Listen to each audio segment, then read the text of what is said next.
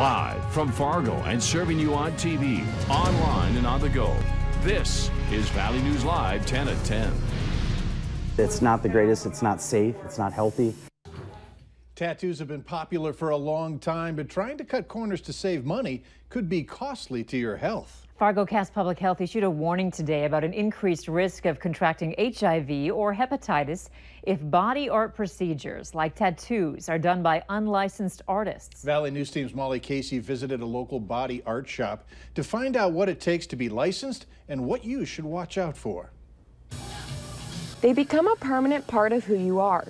But before getting inked, it's important to know who's behind the needle. You can do all kinds of research online on establishments that are tattooing, but I think the most important is actually going and checking it out yourself. Trent Balvich has been a licensed tattoo artist for over 16 years and says he's seen his share of homemade tattoos. We fix a lot of those, actually. But some side effects of illegal body art procedures aren't so easily fixed. The Fargo Cass County Health Department released a warning today after reports of individuals being infected with HIV or hepatitis from illegal body art procedures. People think they know what they're doing and find out it's a lot harder than what they think. Artists must pass CPR and bloodborne pathogen courses, be vaccinated for hepatitis B, and have hours logged in a licensed shop. You do have a few steps that you have to take before you can actually become a licensed artist. Each body art shop also has to apply for and maintain a license through the Fargo Cass County Health Department, and officials do stop by for surprise compliance checks. Keeps people on their toes, make sure that they can come in every day, so you're prepared every day for it. Artists or establishments found out of health department compliance or without licensing can face up to $1,000 in fines. And while body art like tattoos is costly, so are the risks of getting it done illegally. From Fargo, Molly Casey, Valley News Live. If you have any information on any suspected unlicensed tattoo artists, you should contact your local law enforcement. You don't have to be an industry analyst to see that gas prices in the area are getting lower and lower. But where can you find it the cheapest? There are plenty of pumps in the FM area that offer $1.92 a gallon. However, if you have a membership to Sam's Club or Costco, that number can go even lower to $1.87 a gallon. You can also use programs like Cashwise's More Rewards to shave a few cents off your cost per gallon.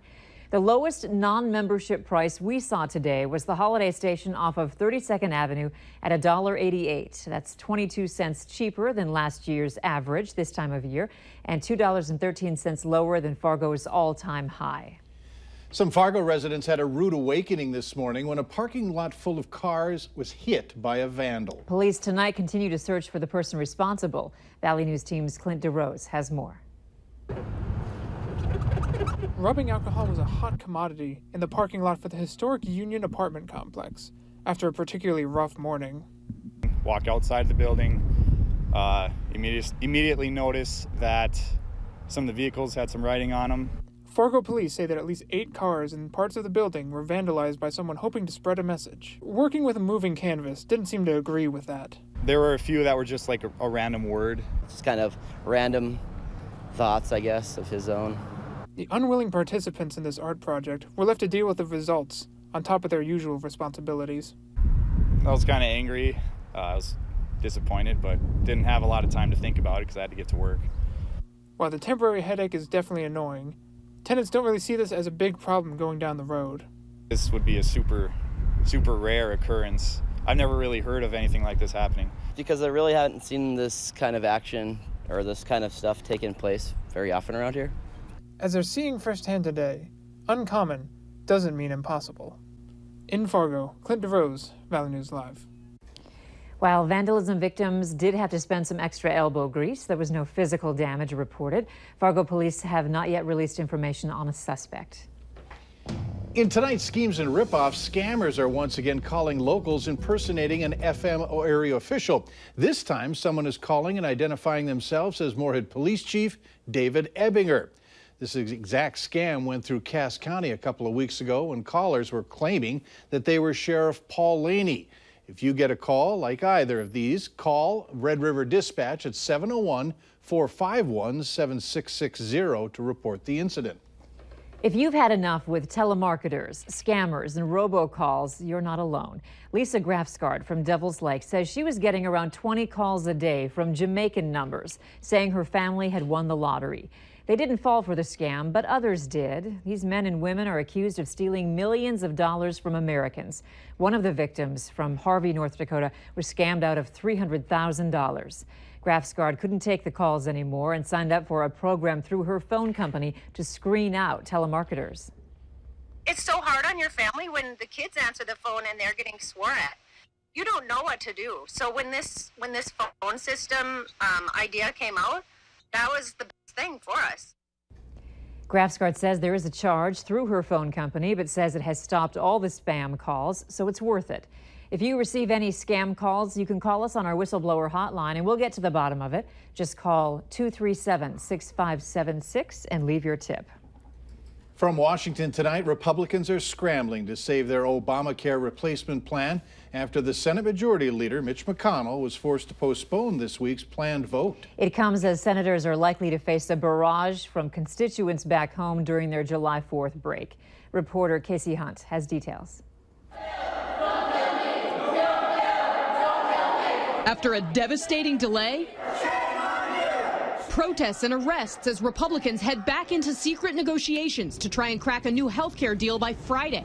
A last-ditch attempt to transform 1/6 of the economy with just Republican votes. We'll continue working so we can bring legislation to the floor for debate and ultimately a vote. The president today could have a big surprise with a great health care package. But after 7 years of promising to repeal Obamacare and 6 months of GOP control of the White House and Congress, a new reality is starting to sink in. If we don't reach agreement by Friday, is probably the end of a sole party effort for health care. Senator John McCain asked if a Friday deal could happen. And pigs could fly. McCain is one of several Republican senators already asking for a bipartisan bill. I have said all along that I thought should talk to the Democrats from the beginning. President Trump dismissing overtures from Democratic leader Chuck Schumer. He's done a lot of talking, bad talking, and he just doesn't seem like a serious person. As they head home next week, senators bracing for anger as they try to answer for a bill that only 16% of Americans support, according to a new Quinnipiac poll. Without any Democratic votes, it would only take 3 Republican noes for the bill to fail. Minnesota law enforcement stepping up efforts to stop drinking and boating in the land of 10,000 lakes.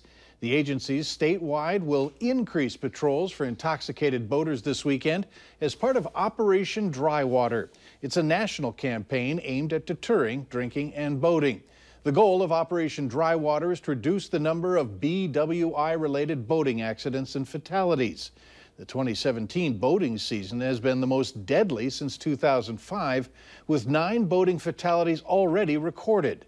In 2016, alcohol was a factor in 9 of 17 deadly boating accidents in Minnesota, and over half of the boating fatalities that year involved alcohol. Mandatory evacuations are taking place in Burbank, California because of a large brush fire. It broke out on a hillside and it's moving fast as it lights up dry brush, which in some cases is very close to homes. 60 to 70 homes are under the mandatory evacuation order, while other voluntary evacuations are also taking place. Some streets in the area are closed. The Burbank Police Department is assisting, as are fire departments from the city and county of Los Angeles and the Pasadena Fire Department. If the fire spreads too much, it could affect the nearby cities of Pasadena and Glendale. In addition to ground crews, helicopters are dropping water on the blaze.